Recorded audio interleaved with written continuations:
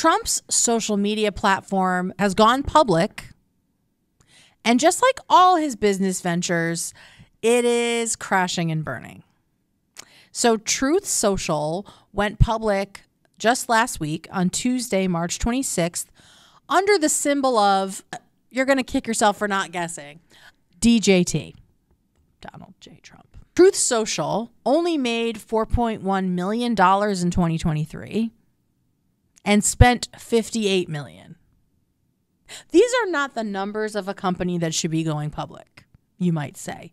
And you would be right. Truth Social went public via a loophole of merging with a shell company that is, it's called a blank check company, and they're literally set up to help shitty businesses go public without having to go through an IPO, because this shell company just absorbs them and then they're part of this public company. So he was able to skip the whole IPO process, which is full of actual, like procedures and regulations. To me, that this never would have happened if he'd had to go through the IPO. But what do I know? After the initial frenzy in the first week of Truth Social being public, the stock price is plummeting. On April 1st, the first full week, an article on Yahoo Finance reads, as we drafted this story, we kept having to update just how much its stock had crashed. 9%, then 15%, then 18%, then 22%, then 24%. Overall, shares are down almost 34% over the last 5 days, dipping to below $50 after rallying to over $66 following the merger. Let's see what Truth Social's number is at, stock price is at today. So this says dipping below 50. Oh my goodness, we're down to 37. So yeah, today they tanked by 9% as soon as it opened. As soon as the market opened this morning, they tanked by 9%, and they leveled out to only being down 8% after that at close.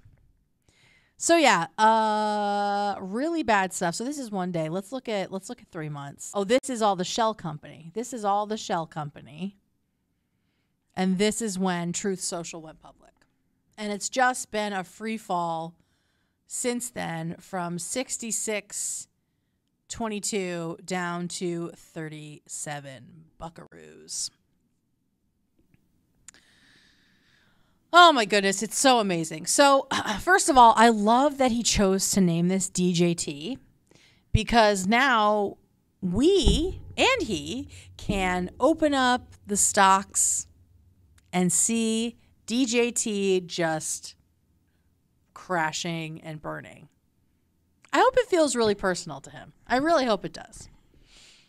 And I really hope, on top of that, that this failure is just a little taste, a little prequel to the big ego nuke that's coming for him in November.